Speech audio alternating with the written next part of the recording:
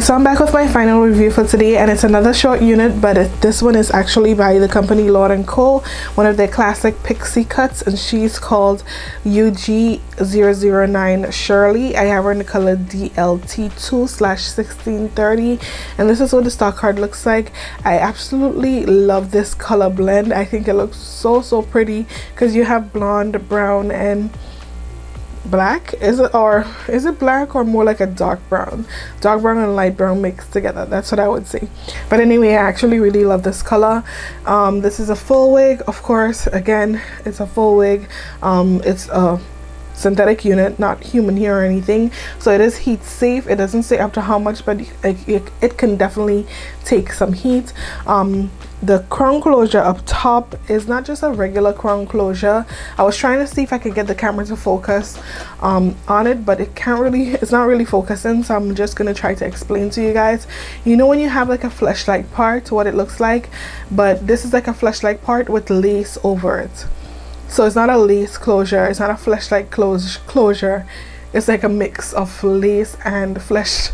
So you know, you have the fleshlight underneath and then the lace is up top over it. So it kind of just looks like a lace closure, but you can't see through it because the fleshlight part is there, like the flesh material is there. Okay, so that's what you pretty much get up here. I mean, nobody's really seeing it, to be honest, so you don't really have to draw attention to it, but I just wanted to explain to you guys what you get. And for the rest of the cap, you have no combs whatsoever in the wig, which is fine by me. I don't know if it's fine by you, but I don't like combs, so this is good. If you want to add combs, you can definitely do so. Add some combs, clips, hairpins, whatever you want to use, but it does come with the adjustable straps at the back, so you can adjust it to fit your head size.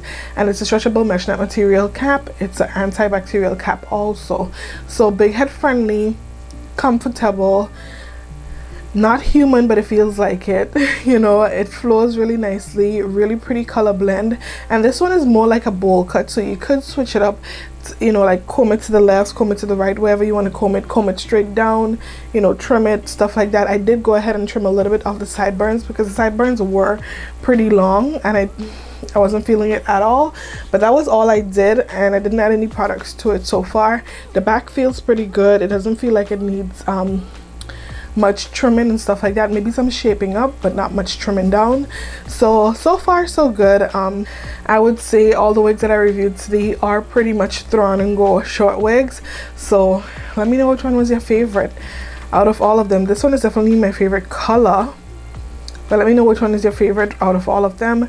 I will leave everything that you need to know about this unit in the description box down below, so check that. If you want a link to purchase, if you want to check the colors, anything you want, just check the description box down below. It will be there. If you guys have any questions, leave it in the comment section down below. I'll be sure to answer you as soon as possible.